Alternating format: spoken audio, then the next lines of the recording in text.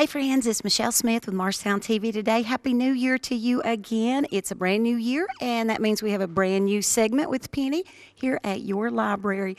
And it's so cool, Penny.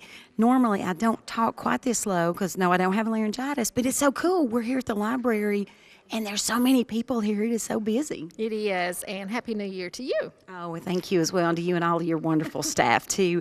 Well, again, and I'm sure the longer I talk, the louder I'll get, so I hope I don't offend anybody. We are at the library. But let's go ahead and jump in and see what you got going on this month. We are starting some events celebrating Martin Luther King's birthday. On January the 18th, we are going to have a Morristown native here. Her name is Crystal Center Brown. She is a renowned artist and author and poet. She'll be here reading from one of her books to help us kick off the celebrations. Oh, well, how wonderful is that? So I'm assuming she'll do a book signing too, right? She will do a book signing, and this will be located downstairs in the community room, and we're going to be serving light hors d'oeuvres.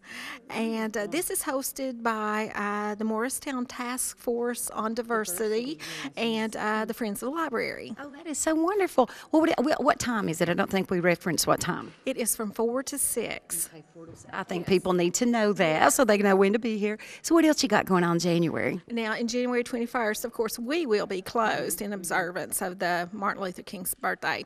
On the 24th, we started the Teen Book Club reading. We have a new person's taking over that. Teresa is going to school, back to school, and so Amanda will be hosting this event for us, and we're going to be reading All American Boys. Now, if you're not registered, and come by and register if the teen wants to, pick up your book, read it, and they'll be discussing it on the 24th. And this... Well, let me ask you this. Can they register online or just solely in person? Just come in person because they'll have to pick up their books in order to read it. And this will be the 24th from 4 to 5. Okay. All right. Well, what else? Okay. Well, I have to mention this, though. We are standing in front of a golf ball or a putt-putt ball or whatever you want to call it. I'm guessing you've got putt-putt going on again this year. We do. When I first put it up, we didn't have the divots in it, and everyone thought it was a moon. Yeah. But this is a golf ball, and it's displaying our sponsors that so far have sponsored green that we're having for the tournament.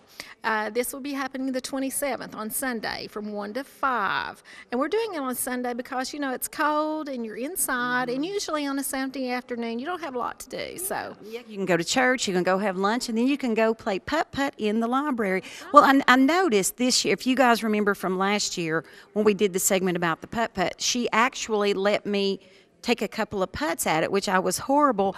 But I don't know if Tony can catch this or not, but have you practiced? Absolutely not.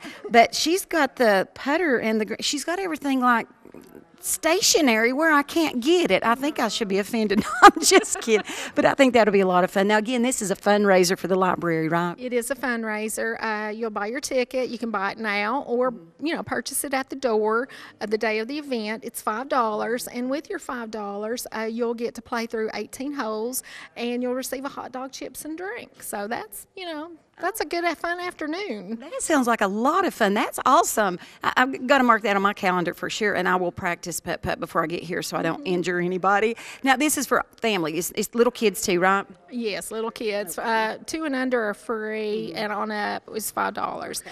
Now, we do have 5 greens left, so if you would like to sponsor and advertise for your business or your group or your club, give me a call here at the library, and I'll get you set up. Oh, well, that's awesome. Well, what else? I mean, you already have a lot of stuff going on. Is there anything else in January? You've got anything new?